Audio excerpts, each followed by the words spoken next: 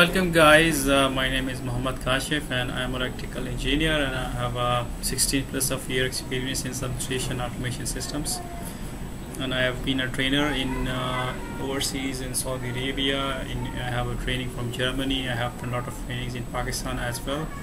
I found that subject of electrical control and protection drawing is, you will hardly find any book on it, so this is normally coming by experience.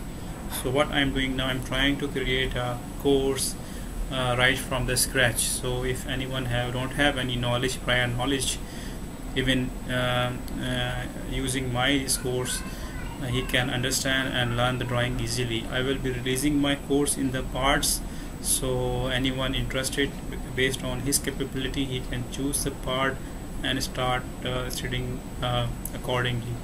So this is part 1, and this is from very basic level.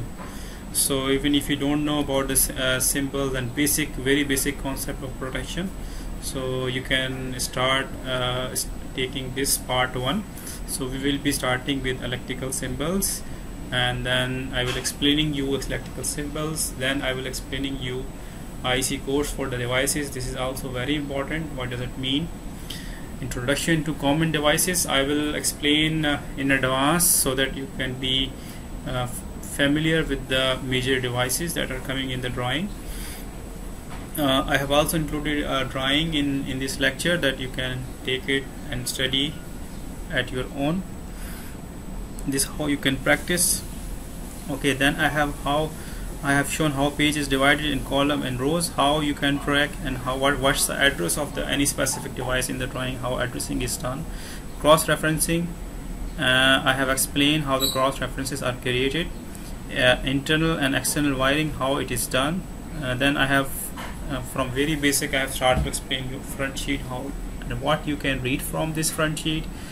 Then I have just explained a little bit about the drawing and revision numbers. Then I have explained how you can take the list of document, how you can read the list of operators. This is also very important if you're doing maintenance, because all the codes are mentioned in it, ordering code I mean. Then there is a symbol list. Then in the Z sheet I have shown how you can track different equipments, and you can check the list and full detail of each item. I have explained general characteristics. This is also very interesting, what information you can find in it, and one information how ferrules are marked. This is also very important. And another topic I have mentioned here is what is a loop. Loop for protection is special terminology that you should know. And further I have explained AC and DC loops.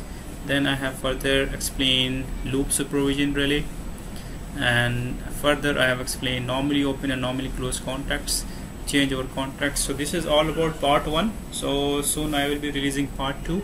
So for the basic anyone who want to start from the very basic level, he can take my part 1. Thank you very much, and I will suggest really to take this training. This will be a baseline until I will be releasing in couple of days my second lecture. Thank you very much.